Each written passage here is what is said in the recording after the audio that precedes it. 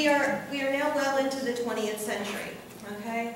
I'm thinking about this time a lot because in the spring I'm teaching the 20th century honors section of English honors. And so I'm beginning to think about what's going on in the early 20th century. Early 20th century poetry is part of probably one of the most important parts of this course.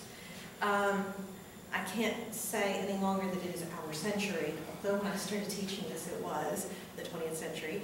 And we're a whole decade into the 21st century, which is disturbing, but welcome to the 21st century.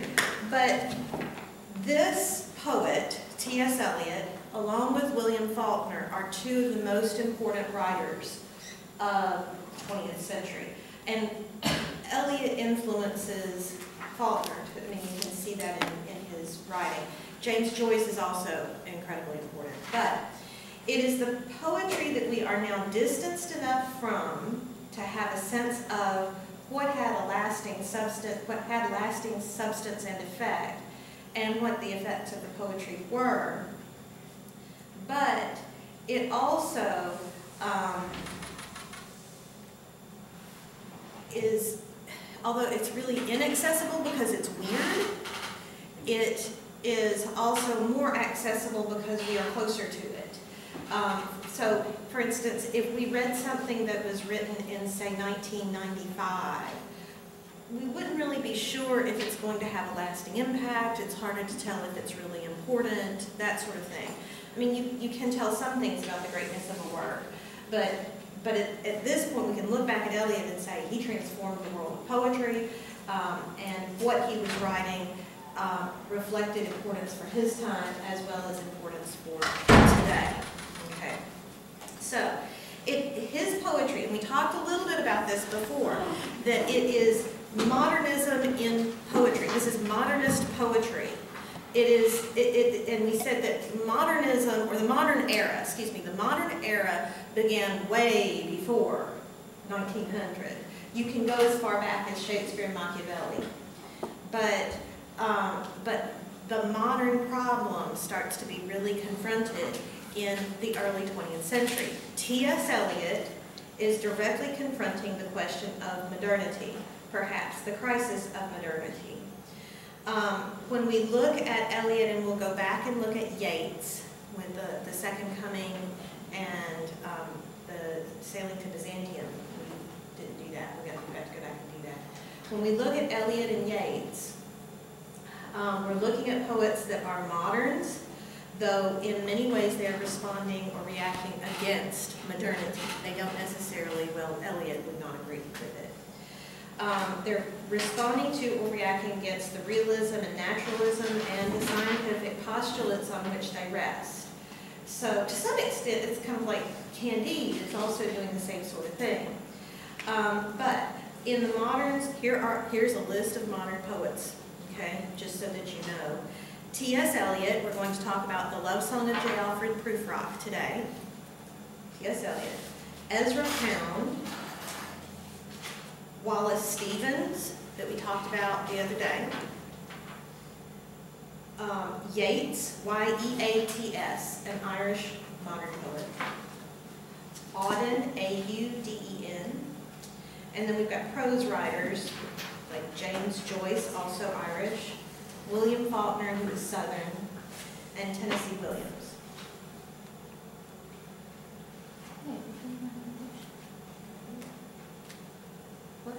We learned about Tennessee Williams in diction class. In diction class? Mm-hmm. Okay, yeah. With like Streetcar Named Desire and all that. Oh, yeah. Well, like his text using American songs. He does American diction, so. Oh, American, okay. These poets were continuous with the Romantics and emerged as Romanticism disintegrated. Okay. Both the Romantics and the moderns are in some ways responding to the same thing, empiricism and scientific determinism. Romanticism, you could say, took a heroic stance to redeem humanity from its idolatry of the empirical senses. Okay, so we're going to kind of think about what we've been looking at. We had Romanticism,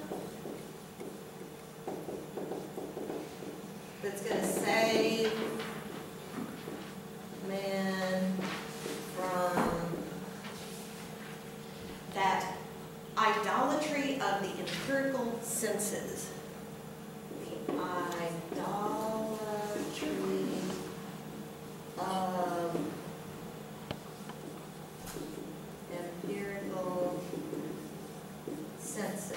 And I want to remind you of Wordsworth and the despotism of the eye. This is like Wordsworth. Wordsworth wants to overcome the despotism of the eye.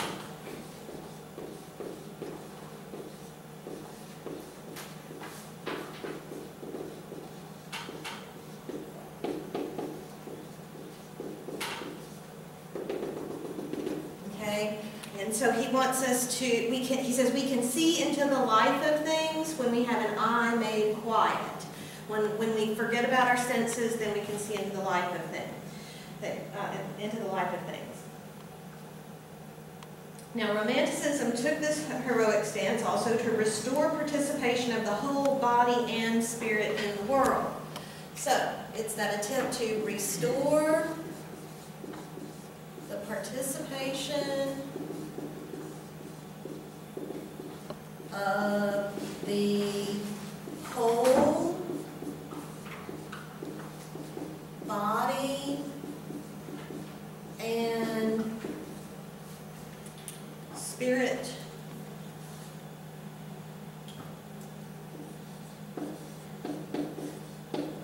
in the world. To some extent, I mean, I don't know, this business of I am the poet of the body and the soul, right? Who is that? Who is the poet of the body and the soul? I sing myself. I celebrate myself.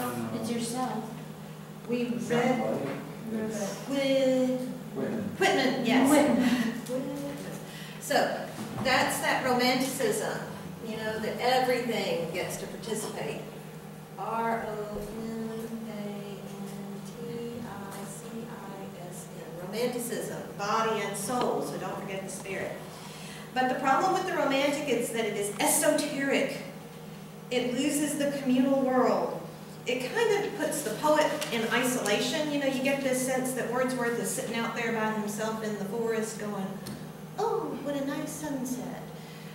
It's a little bit esoteric. It's not necessary. If you're going to fly off with the spirit, you know, kind of like the happy love, more happy, happy love, you're kind of isolated. And it's kind of something that you can see into. But, you know, what about coming back down to where we are all together, right? Where can we rejoin and find community? Where can we find self and community? That sort of thing. So we've got symbolism as a movement, and we've got we've got symbolism, imagism, and we can see this in Eliot. Symbolism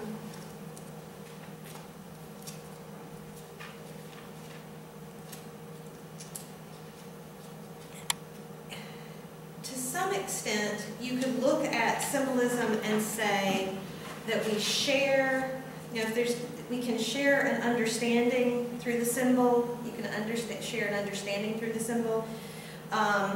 Although Eliot goes farther than that and is working sort of in something called imagism to some extent. Prufrock isn't quite that clear. But there is this kind of sense that what traditional symbols mean has fallen apart. You remember we talked about what happened between 1914 and 1918. Yes, which war? The first one. The first? World War I, 1914 to 1918. You had World War I, right? Shattered everybody's faith. 1917, what was there? There was a flu epidemic. Yes, flu epidemic. 1917, you had the flu epidemic. So 1914 to 1918, we had World War I. We had the 1917 flu epidemic. Then we had the Great Depression that we're dealing with. And then World War II set in. You also have major changes in both Russia and the South. In just, 40 years before the turn of the century, in the 1860s, you have the Emancipation Proclamation, I think it's 1864, in both Russia and the U.S., where we freed the slaves here, they freed the slaves there. You have a couple of areas where you go from you kind of catapult these cultures from something that's very medieval to something that's industrial, rational, and capitalist, and it just shakes everybody, shatters everybody's understanding of who they are, where they are, what they are, that kind of thing. And in the case of the South, there's this situation with people thinking, oh, it's God's will that we fight this war. Well, then the war is lost, and you get this sense of, well, what is God then? Who is God? What does he mean? All of that. So you get that in the South before the turn of the century. You get World War I, 1914 to 1918. This is enough to just really undermine faith and a sense of what meaning is. So what does it mean to be? What does it mean to be an American, a European, a human being, a Christian, not a Christian, a communist? If you're on the one side of the war, a fascist or a Democrat or whatever. All of these things get shattered. And so when we look at, for instance, the wasteland, we're looking at something that is in little pieces. Now, I'm not making you read the wasteland.